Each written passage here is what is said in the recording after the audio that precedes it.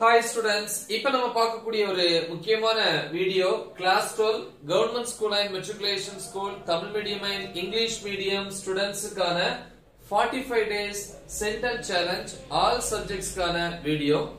So இன்னைக்கு நம்ம வந்து டே 4 வந்து பார்க்க போறோம்.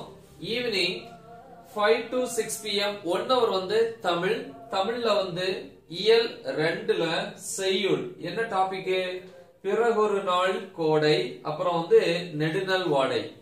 நெக்ஸ்ட் வந்து 6 to 6:10 pm 10 minutes வந்து பிரேக்.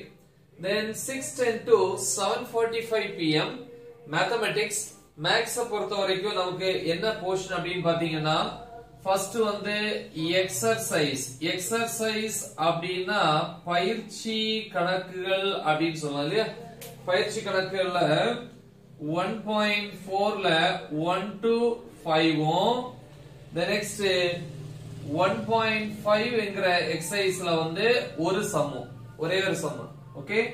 the next வந்து எக்ஸாம்பிள் அப்படினா எடுத்துக்காட்டு கணக்கு. சோ இதுல வந்து பாத்தீங்க அப்படினா 1.25 ஆரம்பிச்சு 1.28 வரைக்கும். Next 7:45 to 8:15 pm half an hour on the dinner.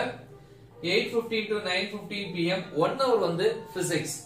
So இப்ப physics பொறுத்த வரைக்கும் டாபிக்ஸ் வந்து 1.6.3 first unitல இல்லையா முதல் அலகுல அதுல ஆரம்பிச்சு 1.7.2 plus அதுல வரக்கூடிய book back questions.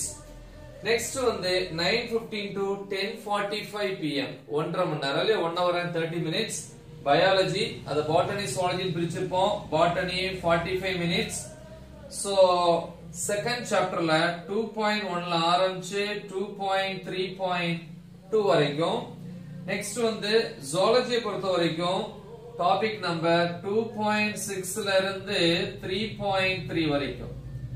அதே நேரத்துல அதே டைம்ல வந்து கம்ப்யூட்டர் சயின்ஸ் ஸ்டூடண்ட்ஸ் வந்து கம்ப்யூட்டர் சயின்ஸ்ல வந்து லெசன் 4 பாடம் 4ல டாபிக்ஸ் வந்து எதுல அப்படினா 4.1 ல ஆரம்பிச்சு 4.4.1 வரைக்கும்.